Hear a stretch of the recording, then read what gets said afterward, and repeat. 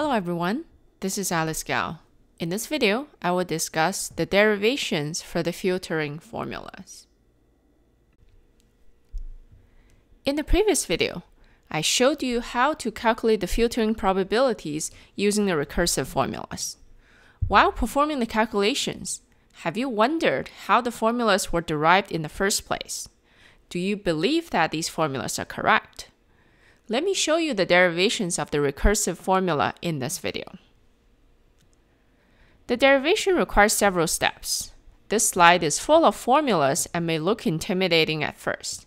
However, if we break down the derivation step by step, you will realize that every step can be justified by a rule that we are already familiar with. I will explain the derivation using 6 slides. On each slide, I will show you one step and ask you to pick the correct justification out of 6 options: base rule, rewriting the expression, the chain rule or the product rule, the Markov assumption, and the sum rule. Step 1. Pause the video and choose an answer. Then, keep watching.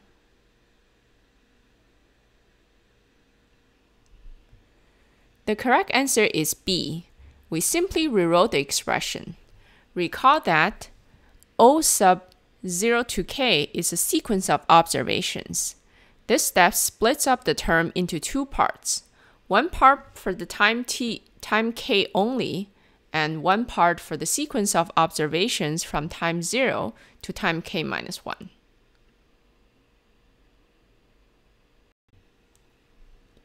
Step 2. Pause the video and choose an answer. Then, keep watching.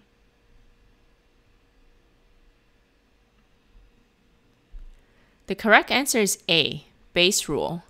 It's easier to see this when you cross out O sub 0 to k minus 1 since it appears in all 3 terms. We effectively switch the places of S sub k and O sub k using base rule. The reason is that our model gives us the probability of the observation given the state, but it does not give us the probability of the state given the observation.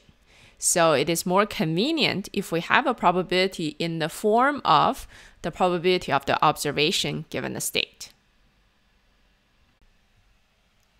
Step 3. Pause the video and choose an answer.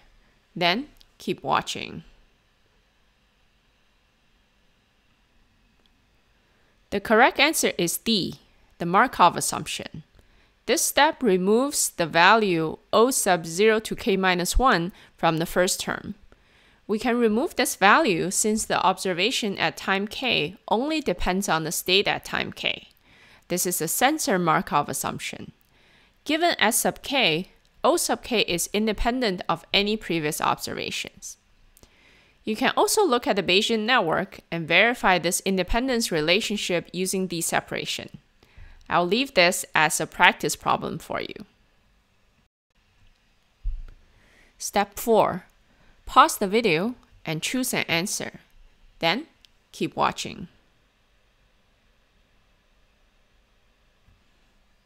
The correct answer is E, the sum rule. We use the sum rule in reverse to introduce S sub k minus 1 into the second term. We can see the reason for doing this from the Bayesian network. The second term contains S sub k and O sub 0 to k minus 1. These 2 parts are not directly connected. Introducing S sub k minus 1 connects the 2 parts in the network. Step 5. Pause the video and choose an answer. Then, keep watching. The correct answer is C, the chain rule or the product rule. This is easier to see if we cross out the last value, O sub 0 up to k minus 1, which appears in all 3 terms. We use the product rule to write the probability as a product of 2 probabilities. Step 6.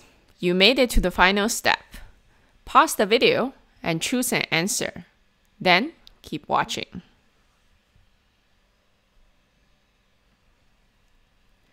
The correct answer is D, the Markov assumption. This step removes the value O sub 0 to k minus 1 from the first term. We can remove this value since the state at time k only depends on the state at time k minus 1. This is the Markov assumption. Given S sub k minus 1, S sub k is independent of any previous observations. Again, you can verify this using d-separation. I'll leave it as a practice problem for you. That's everything on the derivations of the filtering formulas. Congratulations on making it through this video. Since you made it to this point, please post any emoji on the Week 7 post on Piazza. Let me summarize. After watching this video, you should be able to do the following. Describe the justification for every step of the derivation of the filtering formulas. Thank you very much for watching. I will see you in the next video. Bye for now.